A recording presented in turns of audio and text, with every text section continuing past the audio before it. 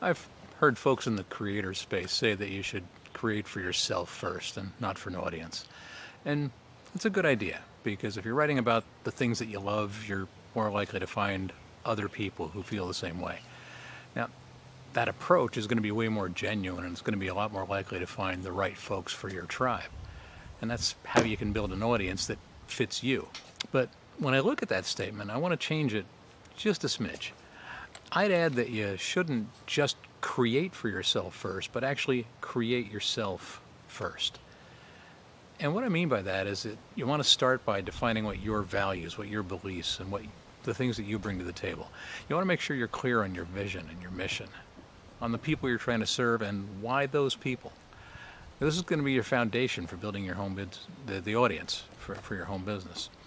And when you know yourself, when you can present a genuine, coherent identity to the world, it's that authenticity that attracts people. It draws people who share your values.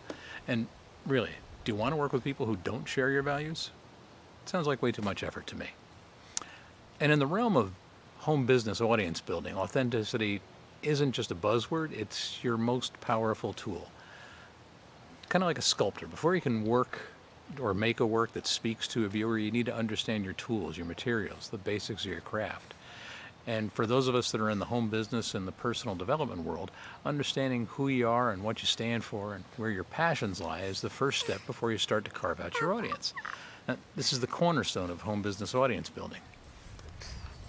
Oh, is my partner for the afternoon. And yeah, you probably won't get it just right with the first or maybe even the 10th iteration, but this isn't just a tactic to employ, but it's a work of self-realization. You're going to massage it over time.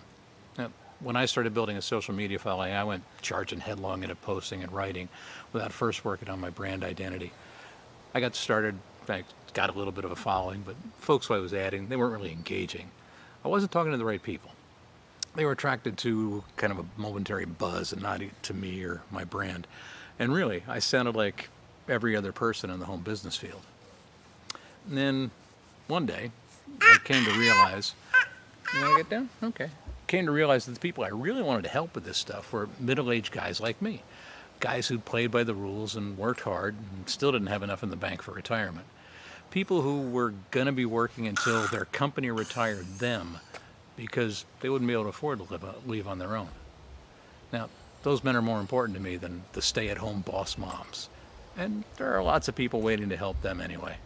But it seems it isn't fashionable to talk to men these days. And that's when the idea of the missing comma came to me. And that's the direction I've tried to steer my content ever since. And now I've got a better engagement, I've got a stronger audience, I've got a business that I like doing. And this idea of creating yourself first, it's going to involve continuous learning. It's going to involve adapting. The process doesn't start or stop once you start gaining followers. The more you learn about yourself and your industry, the more it's going to change for you. But that's going to attract the people that are going to see you not as just a brand, but as a partner, as a resource. And this focus on self-creation, it's going to give you resilience because you're going to be foundation, you're going to be grounded in who you are and what you stand for. So you're going to have a more stable place from which to navigate the troubles that are inevitably going to come when you're building a business.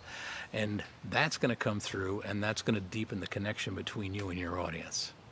So it isn't just about better branding. It's about creating a real, authentic connection that goes beyond the usual transactional nature of business. It's about becoming the person that other people are going to stick with, not because of what you sell, but because of what you represent.